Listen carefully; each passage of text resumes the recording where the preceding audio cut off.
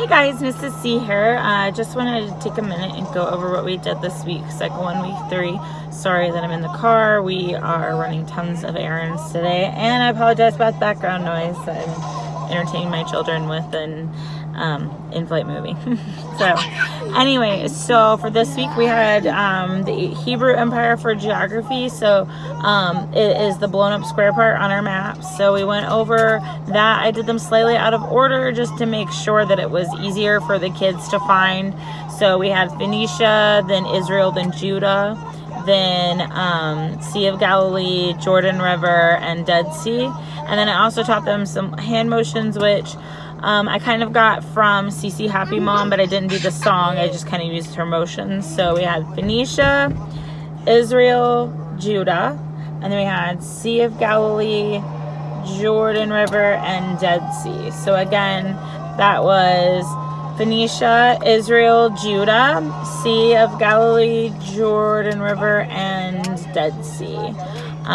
So we went over those. I gave them little toothpicks to use as pointers.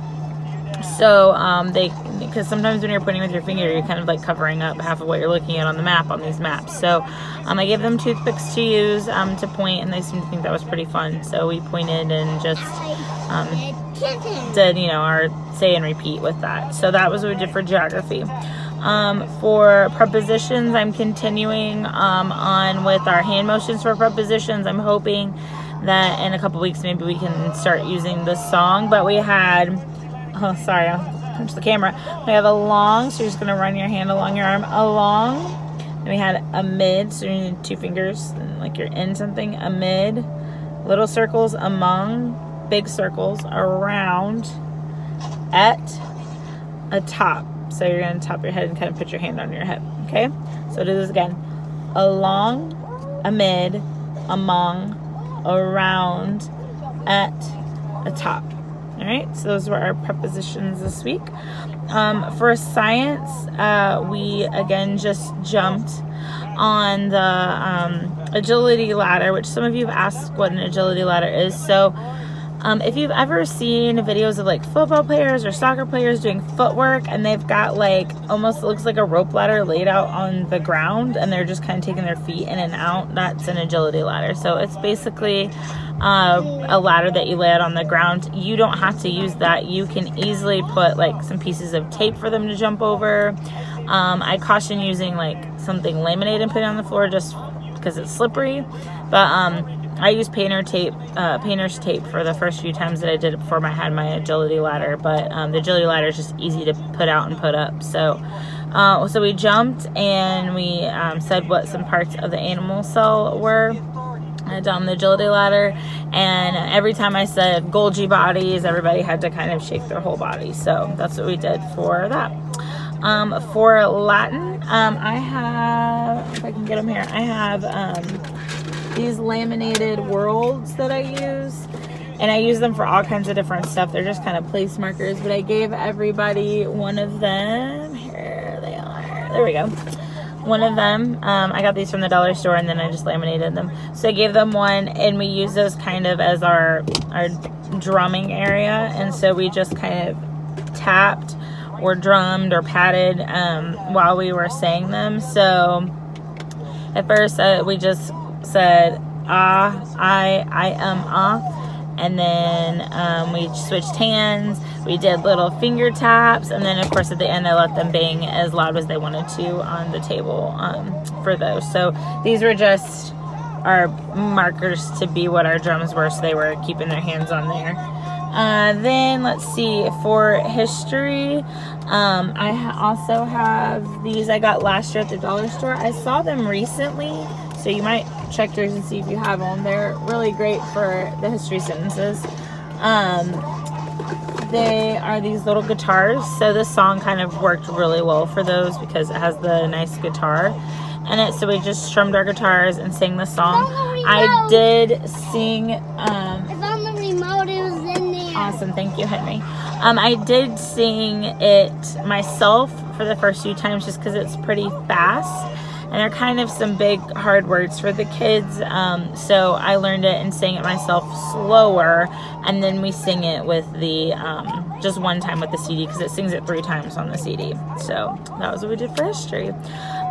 For math, we chanted and did our song. So for the 5, since we were chanting and not singing, we tried to hold different poses while we chanted to see if we could hold them like the whole time. So we did the tree pose, where you're standing on one foot and you have your other foot kind of, your soles touching your knee, and you have your hands like this. So we did that. And then we did like leaning forward and had our arms out, kind of like a Superman type pose. And then they were all falling over, so I said we'd do an easy one. We just had to hold our arms up.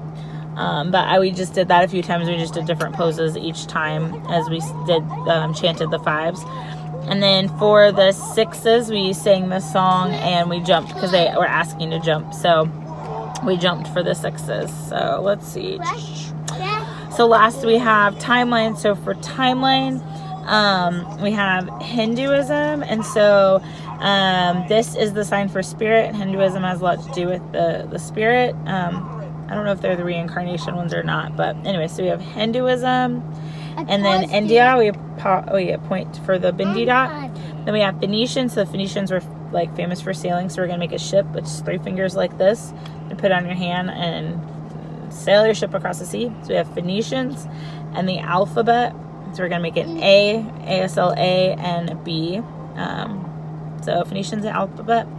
Olmecs in Mesoamerica. You can do it several different ways.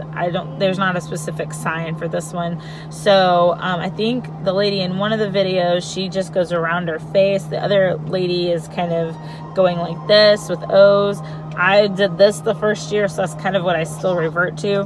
But basically, you're just gonna go O, and you are emphasizing the head, because like on the card, they had these huge stone heads. So you can do Olmecs or Olmecs or Olmecs, however you want to do it, in Mesoamerica.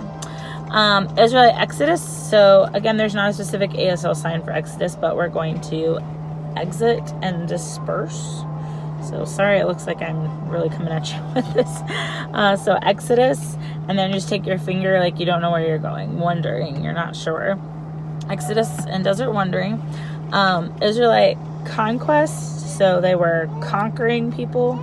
And judges, and so the lady in black does this in the video. The lady in blue takes her hands and goes like this, like scales, like you're judging the weight of something. Since I have the little kids, we just did this. So Israelite conquest and judges.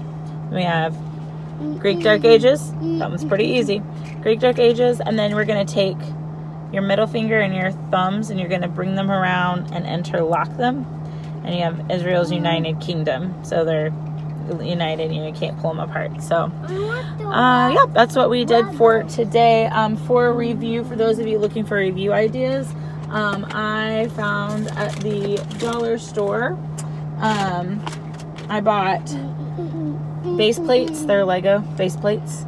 And I bought several bags of dollar store Legos, and I even bought this at the dollar store, and just have a bunch of Legos in here. And I started them off. We sang through the timeline first, and then they got their base plate, and then I gave them some Legos to start off with. So I will tell you, dollar store Legos are dollar store quality. That's all I'll say. So they were getting a little frustrated. I'm hoping that as they use these a little bit more, they'll be a little bit easier to like build with.